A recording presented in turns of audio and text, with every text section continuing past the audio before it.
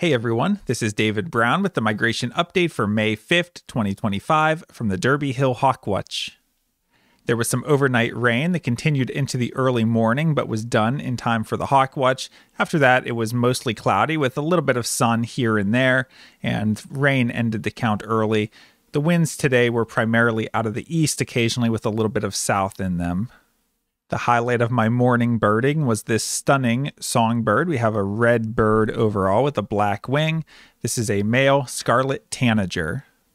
Here's another angle of that same male Scarlet Tanager, showing the head and bill a little bit better.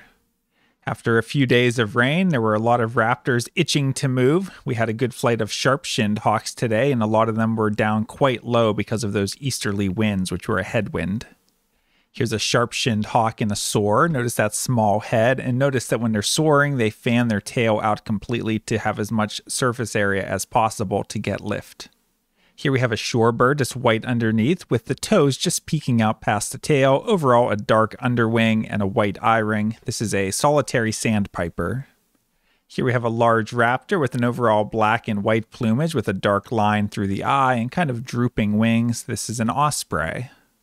Here we have a small, compact buteo in a soar. We see pointed wingtips, and we see barring to the underside of the body, and a tail that's dark with white bands on it. This is an adult broad-winged hawk. It seems that the majority of the broad-winged hawks we're seeing are still adults, but we're seeing an increasing number of juveniles, such as this one. Notice that the juveniles are just paler looking overall because they don't have that bold trailing edge to the wings, and they have a different streaking to the breast. Here we have a small raptor with pointed wings, so we should be thinking a small falcon, and this bird has a lot of dark streaking to the underside of the body. This is a merlin. Here's a very plain looking bird that flew over, and if you ask me how I know what this is, it's kind of hard to describe, but it's something to do with the facial pattern. You can see a little bit of white around the eye and just some patterning to the face. This is an American pipit, the first one of the season. We had at least 10 Baltimore Orioles today, with a few hanging out and some just flying over, and many of them singing their loud whistled song. Here we have a raptor with a long tail, kind of long, skinny, somewhat pointed wings, and an owl-like facial disc. This is a northern harrier, and it's very plain underneath, so this is a juvenile. Here we have a flycatcher that's white underneath. We have a dark bill and a black cap to the head and a black tail with a white tip. This is an eastern kingbird, and I also really like seeing the outer primary feathers. They have a really cool shape to them. Most nights recently, I've been running my nocturnal flight call microphone, and I've been picking up a lot of marsh birds, things like common gallinules, Virginia rail, American bittern, least bittern, and many of these. This is a green heron, although we're only seeing a few in the daytime. A lot of them seem to be migrating at night. Here we have a large dark raptor. This is an eagle, and we see a large head and really large bill on this bird. And we see a lot of speckly white throughout the underside, including the underside of the body and in the wing pit area. So this is an immature bald eagle. And we had 57 bald eagles migrate today. This time of year, we can really get big bald eagle numbers when we have the right winds. It took us a long time to get one of these today. Here we have a small raptor with pointed wings, so a small falcon. This bird's light overall in color with a little bit of brown streaking to the breast and a distinctive facial pattern. This is a female American kestrel. Here we have a hawk shaped like a flying cross. We see a large head. We see a long tail with a rounded tip. We see wings held out straight, and we see teardrop streaking concentrated on the upper breast. This is a juvenile Cooper's hawk. Altogether today, I had 78 species. We had one new species for the season today, which was American pipit, bringing us to a total of 170 bird species for the season. Taking a look at the hawk count report for our migrating raptor totals, today we had 114 turkey vultures, 21 ospreys, 57 bald eagles. We had 16 northern harriers, 198 sharp-shinned hawks, and 4 Cooper's hawks.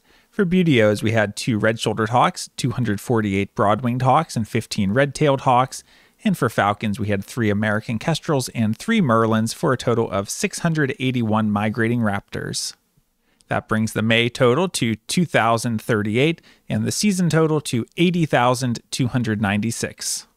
Taking a look at the forecast, tomorrow it's looking mostly cloudy in the morning, then possible thunderstorms for the afternoon with gusty winds possible with those storms. A high in the mid to upper 60s and winds south-southeast at 10 to 15 miles per hour. So conditions are looking really good for the morning tomorrow with those southeasterly winds. That's our best wind, and 10 to 15 miles per hour is a great speed.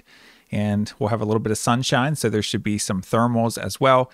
I would expect it to be a good morning for songbirds, although there's a lot of rain in the first half of the night tonight. I wouldn't be surprised if some migration picks up once that rain stops around midnight. That could continue into a good morning songbird flight, and then it should be a good raptor flight as well in the morning.